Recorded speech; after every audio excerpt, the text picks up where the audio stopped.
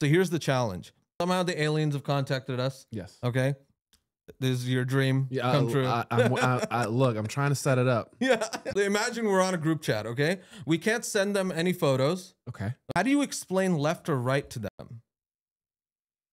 If there was somebody in LA, just like tell them to look at the Hollywood sign. The H is on the left of the D. Mm-hmm.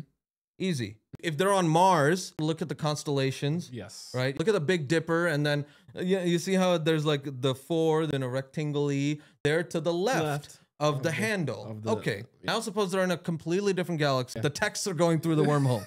Okay. How do we tell them? And this is something that I've borrowed from Feynman. He proposed a really funny, like little failed attempt. Okay. That I thought was interesting. So he said, if I take like sugar molecules, like from, sugarcane or something, and I dissolve it in water, and then I have plain polarized light, that's something that I can tell the alien how to make, right? So let's get plain polarized light, which means all of the light has the electric field moving in one direction. And then we're going to be like, okay, get a bunch of sugars. Sugars meaning C6H12O6, glucose. And then put your plain polarized light through the sugars, okay? And as the plain polarized light goes through, the electric field is going to start rotating to the right. Okay. Okay. Yes. And so you can tell your alien, hey, okay, so just watch how your light rotates. That's the right. That's the right. Okay. And the other way is the left. Okay. I'm tracking. Seems pretty good. The problem is the sugars that we make on Earth all have a certain chirality.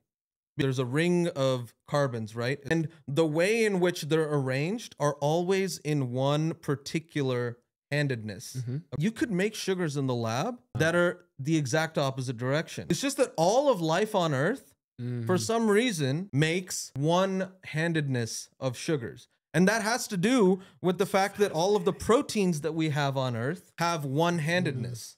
Probably because whatever primordial ancestor picked the left-handed form, and then as everyone descended from that, right, the DNA became left-handed, the proteins became left-handed. You can have both chirality in the lab, but when it comes to biology, we're always going to make one-handedness. That is fascinating. So we're DMing this alien, right?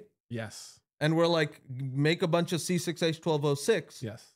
He's actually going to be like, I'm getting both stuff that's going to the right and to the left. And we're going to be like, okay, which one can you eat?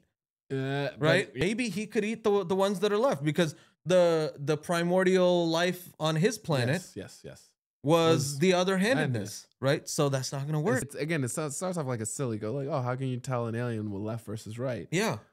But there's actually some really deep fundamental... There's deep physics here. Yeah.